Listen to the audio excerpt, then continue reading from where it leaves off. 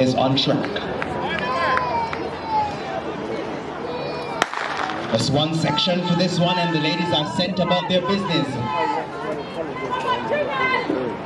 William Nibbs Brissett, also there too. With Tim Lewis of Edwin Allen also present.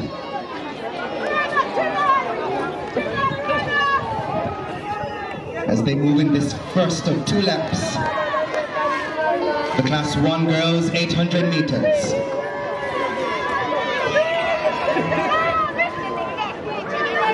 So again, that looks to be William Nibbs Brissett.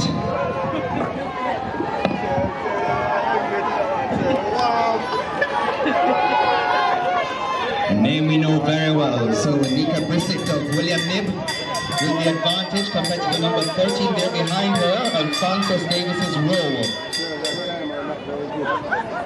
Edwin Allen's Lewis. And St. Catherine's Patterson, the top 4 there. This is the bell lap. The race is not done till it's done. So Rowe of Alphonso Davis giving herself a slight advantage there. Brissett of William Nibb still very present, but in 2nd position at the moment.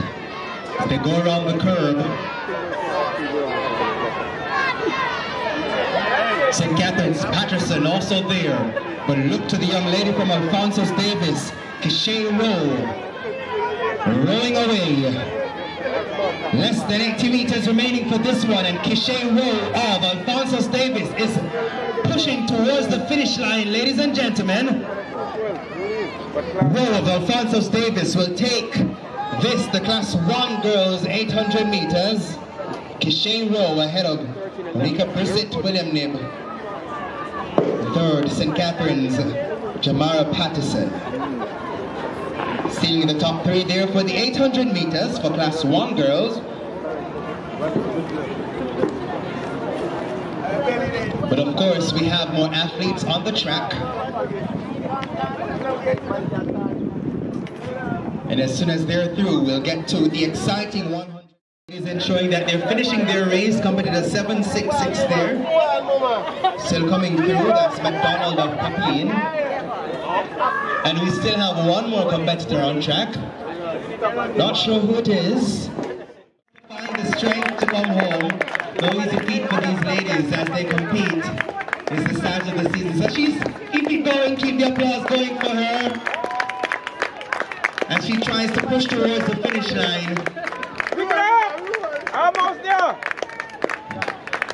Much better than what I could do. And she comes home. Close the finish line now. You're not there yet. Almost there. Almost there. Run, run, run. And there we go, ladies and gentlemen. The 800 meters being sealed off by